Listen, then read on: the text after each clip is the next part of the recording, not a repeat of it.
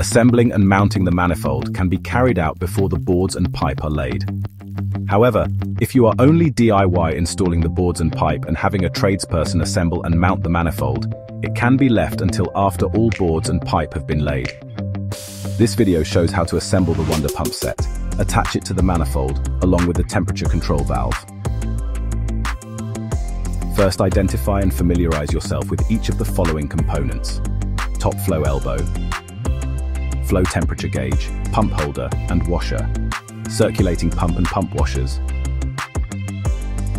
lower return temperature gauge housing and washer, lower pump holder, Wunda temperature control unit with adjustable head and washers, lower flow elbow, flow and return isolation valves with washers, and 2 temperature gauges. Assembly of the pump set is recommended on the bench before fitting to the manifold.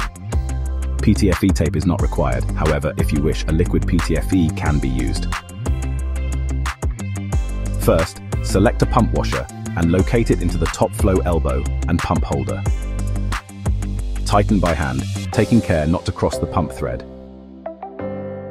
Next, select the other pump washer and locate it into the lower pump holder and temperature control mixer unit. Again, tighten by hand, taking care not to cross the pump thread. Take the lower flow in the elbow, fit the washer, and screw onto the inlet side of the temperature control mixer. Locate washer into the lower return temperature gauge housing and screw onto the return side of the temperature control mixer.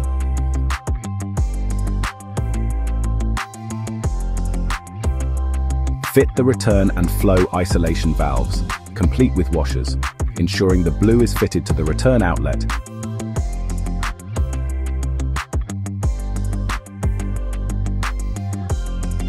and red to the flow inlet.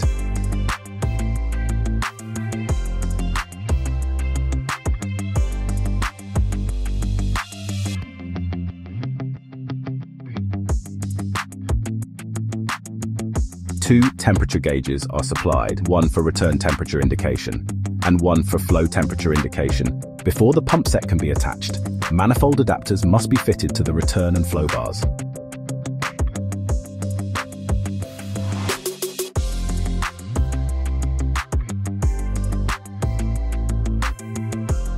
Bar end blanks must also be fitted.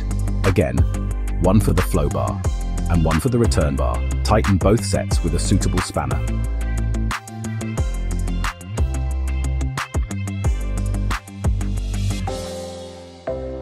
When connecting the pump set to a manifold, ensure the supplied washers are fitted for both return and flow bars. Offer up the pump set assembly and loosely attach the return connector and then the flow bar connector. Tighten both by hand.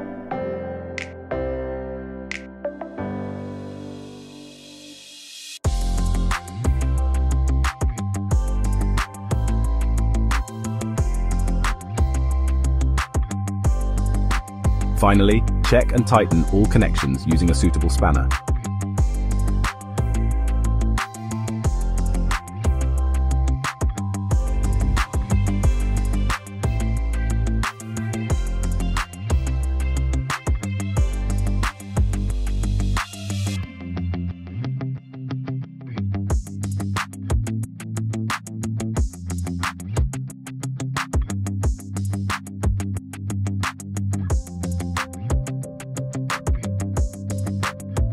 The manifold should be mounted to the wall using the appropriate fixings for the wall type and at a minimum of 600 mm from the floor to the bottom of the return bar. This will ensure the pipe tail ends can be maneuvered into place and positioned without strain when connecting to the manifold. For further help and advice, use the QR codes provided on your plan or head over to wundagroup.com/support for more videos, instructions and frequently asked questions to assist with all aspects of your installation.